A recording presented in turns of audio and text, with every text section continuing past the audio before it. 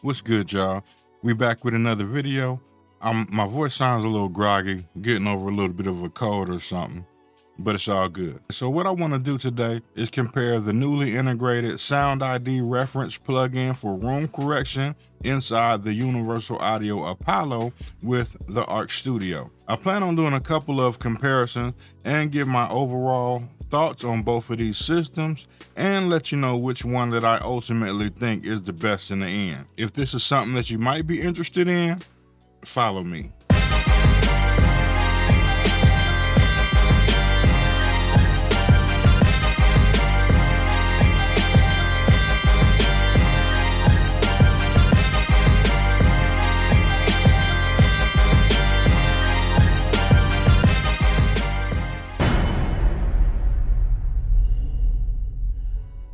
All right, so basically the Sound ID reference plugin from Sonarworks and the Arc Studio from Akai Multimedia are both room correction softwares. They both use an equalization curve to detect the issues that you might have inside of your room and correct that to a more flat sound level coming out of your monitor speakers. Both of these you can buy as just the software or plugin versions. With the Sound ID reference plugin from Sonarworks, there are a few different levels of the plugin that you can get. You can get it for just correcting headphones.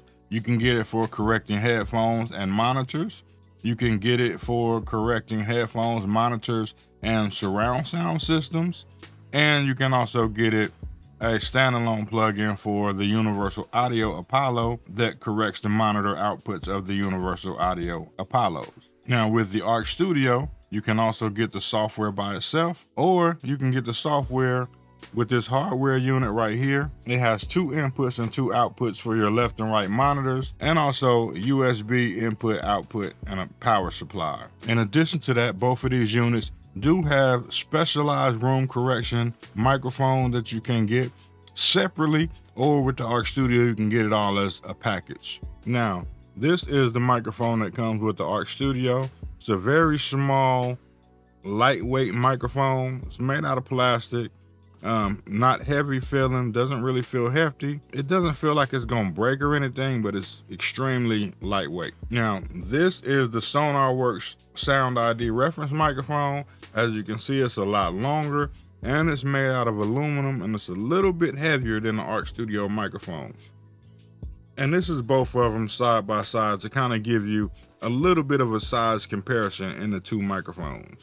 As far as the setup, I have done a video on the Arc Studio in the past already. I'll put it in one of these corners or something if you want to watch that. The Arc Studio setup is very quick. It doesn't take long at all.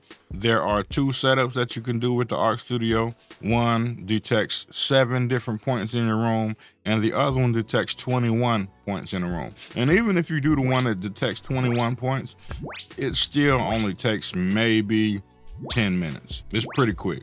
It's not hard to do at all. The Sonarworks Sound ID reference plugin room detection is much more thorough than the Arc Studio, and it detects, I believe it's 32 points. Off the top of my head, it detects a lot of points, but it takes a lot longer to set up than the Arc Studio.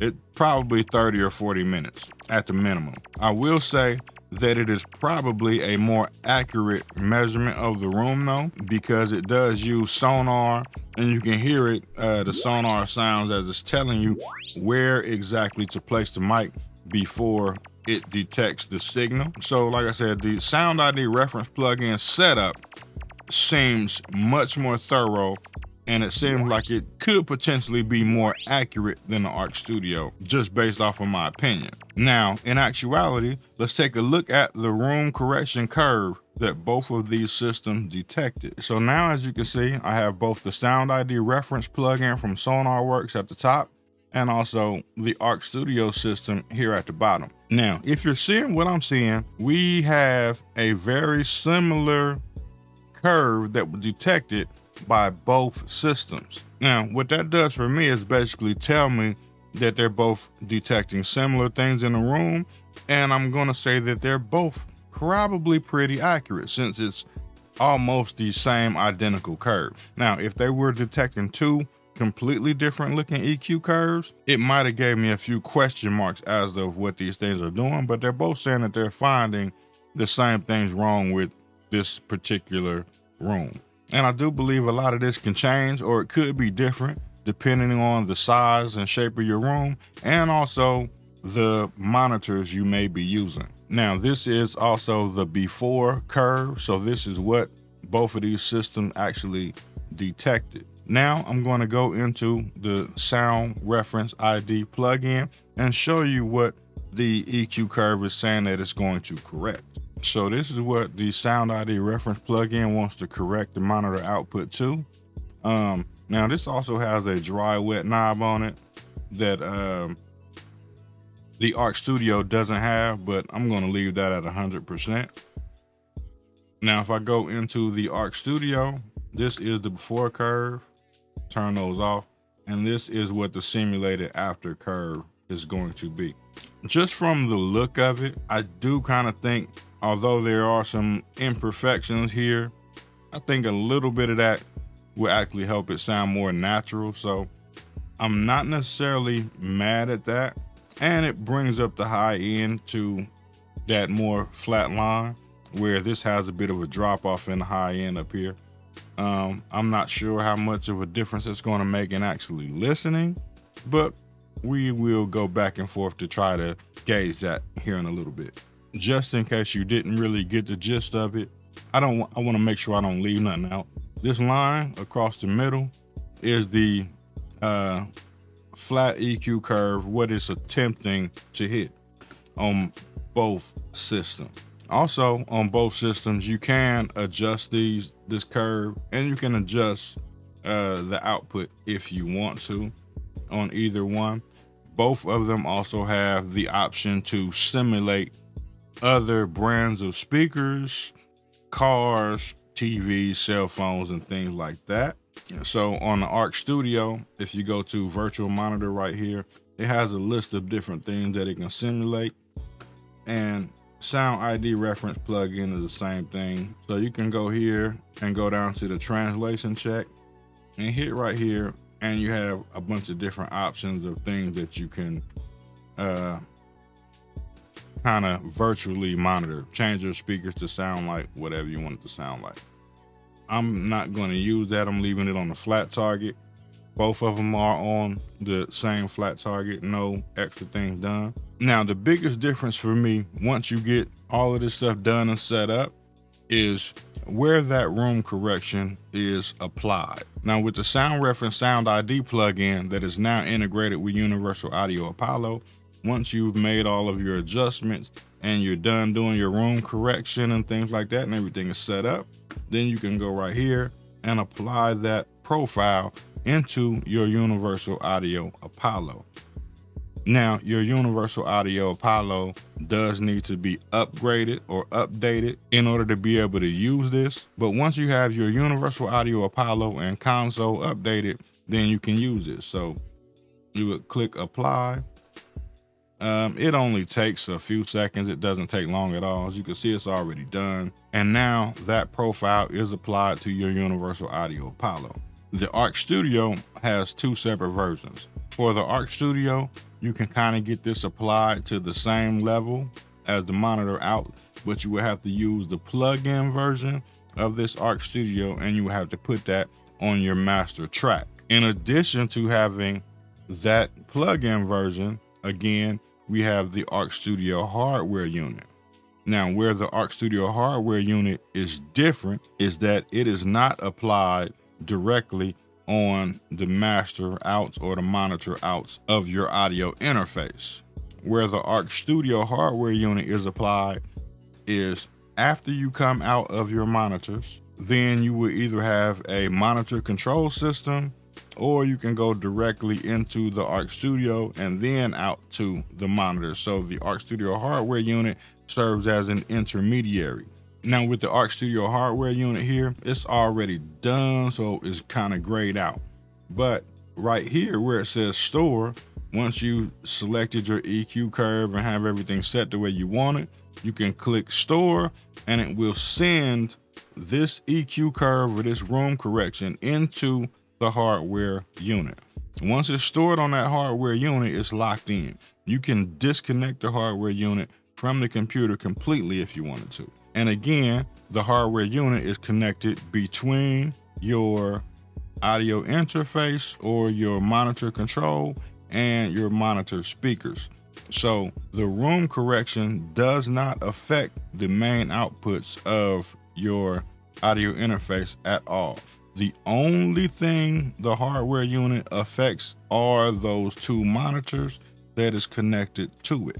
So basically with the hardware unit, you could turn it on and leave it on at all times if you wanted to, and you shouldn't have any issue. Now let's go to the Universal Audio Apollo real quick. So I have the newest version of console right here.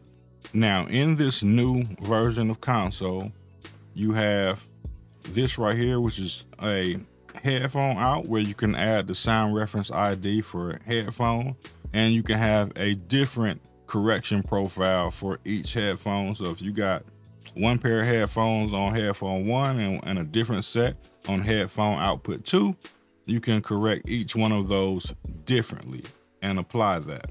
That is separate from the monitor outputs. Now the sound reference correction that I just used is on the monitor output. So you can click that, and this is that EQ curve that we just saw, the correction from the sound reference ID plugin. So this is what will be applied to the main outputs on the Apollo. Now, as far as the Arc Studio is concerned, this is the plugin version of the Arc Studio plugin, and this is the one that you would have to put on the main outputs of your DAW or whatever it is that you're running audio through in order to hear the room correction, if you are putting it on the main outputs the same way that the Apollo is affecting the audio. This is not using the hardware unit. This is software based only.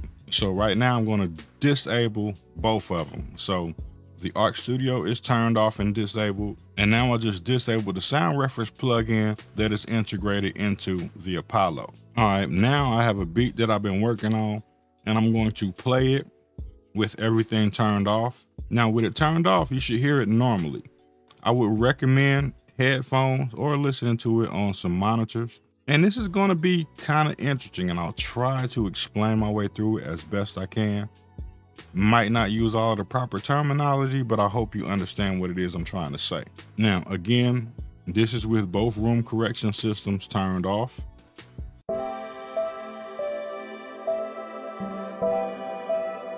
Now, for the most part, this section should sound pretty normal. And what you are hearing right now should be the same thing that I'm hearing. Now we're going to a section with the drums. And you should still be hearing it pretty normal.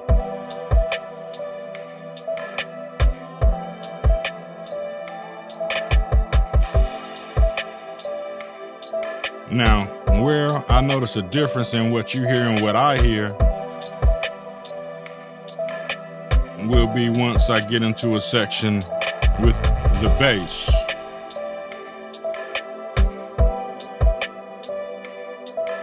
So let's go into that bass section so I can kind of discuss it a little bit more.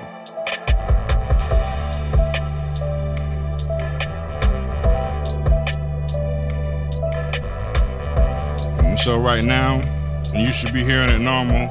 I'm hearing it normal. What we are going to do is enable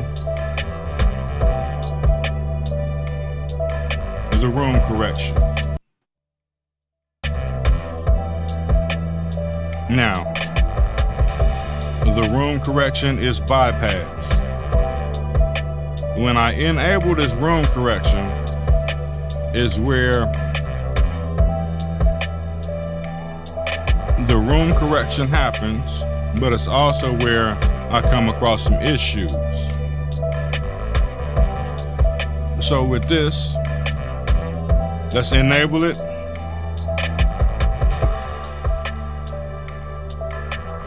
Now the room correction is on. Now with the room correction on, if I take my headphones off and I'm listening to it inside of the room, everything sounds crystal clear and amazing. But what I've noticed, especially in trying to record videos and things like that, what is recorded, the audio coming out of the Apollo, what you're hearing is sounding a little bit wonky. The audio, especially in the bass section, is probably sounding a little phasey to you right now. But what I'm hearing sounds great. Let me bypass it. Now with it bypassed, what I hear in my room is a lot more bass heavy. But it should sound normal to you.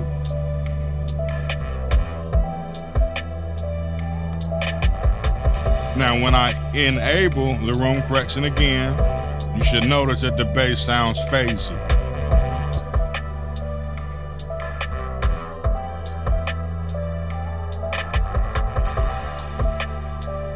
Bypass.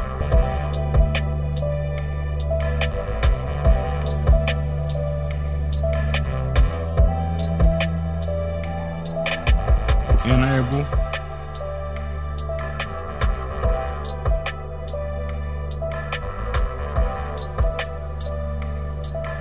Bypass. All right, so now I'm going to disable it altogether.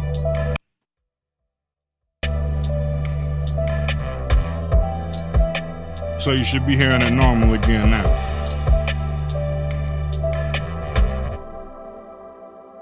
Okay, now that is running it through the Sound Reference ID plugin. So the issue for me is that it does correct the room and make everything sound a little bit more flat. Pulls out some of the bass because I do feel like I got a bass overload in the room. I would say it's probably going to make it a lot easier to mix with this on.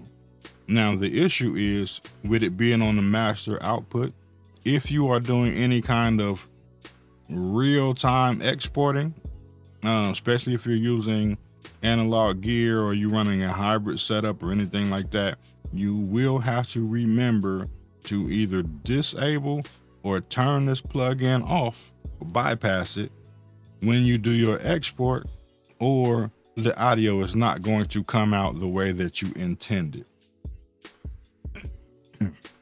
So that's just going to be something that you're going to have to remember. If you look at the description of the plugin, you're supposed to be able to just set it and forget it. But in my opinion, especially if you're doing real-time audio exports and things like that, that's definitely not going to be the case. Now let's talk about the Arc Studio. So I made this beat in the MPC, and I have the Arc Studio right here on the last insert of the master out. Don't have anything else on the master channel, just the Arc Studio. So now we're gonna pull that up on the screen, and as you can see, the correction is turned off. I do kind of have it level matte, so I turn this down a little bit because I want it to be a very similar output to what the Apollo is, and this should have a very similar effect. So I'm gonna play it right now. The room correction is off.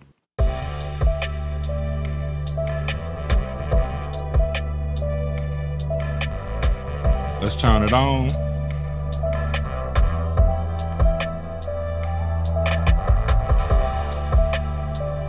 It does feel like it brought the high end up a lot more than the Sound ID plugin, in my opinion.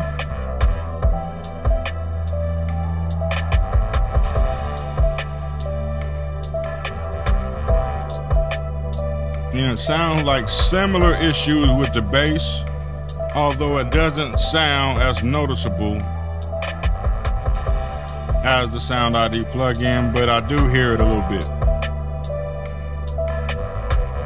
Let's turn the correction off.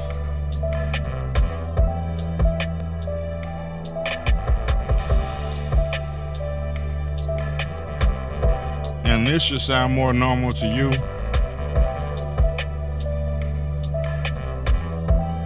Turn it back on.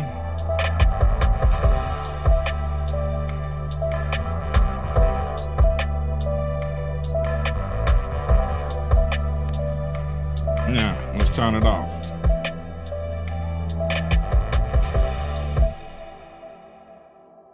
Now, again, this is the Arc Studio. They're both doing very similar things, but in my opinion, where the Arc Studio takes another leap is right here. Now, this is another version of the Arc Studio, but this is the main Arc Studio plugin, and this plugin right here is connected directly to the hardware unit.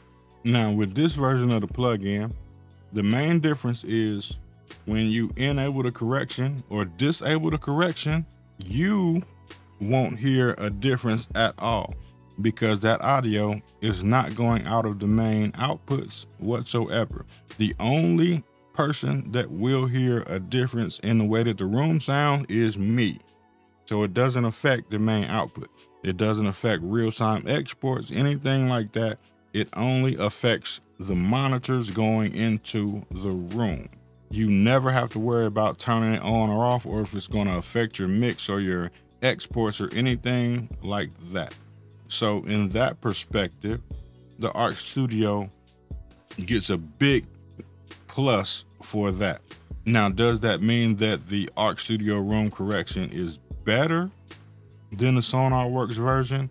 I would say that depends on the way that you're planning on using it. Now, if you need headphone correction, if you need a surround sound system correction for your room, if you need more than just your main monitor outs, the Sound ID reference plugin would probably be great and the best thing that you can go to because you have all of those different things that it can correct. Now, with the Arc Studio, you're just going to be able to correct one pair of monitor speakers.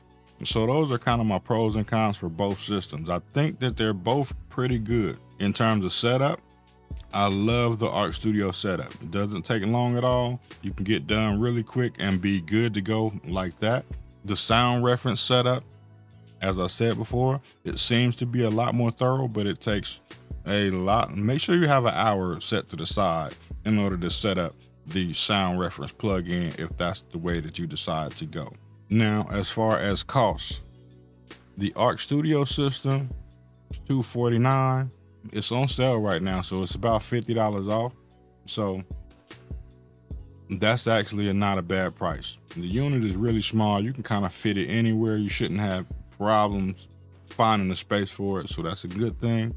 It also comes with the microphone and the software, so you can use it as a plugin or just the standalone version, which I showed you both of them. So all of that comes together for the $249. Or you can get it for a little bit cheaper if you just buy this hardware unit by itself, or you can buy the microphone by itself or just the software. But again, if I was to recommend a purchase, if you were going to get this, I would say just get the full package. Now, as far as the Sound ID reference, you can get the microphone by itself for $89, or you can get the Sonarworks Sound Reference ID, and this has the Apollo plugin that comes with it. This is $200, but this does not come with the microphone.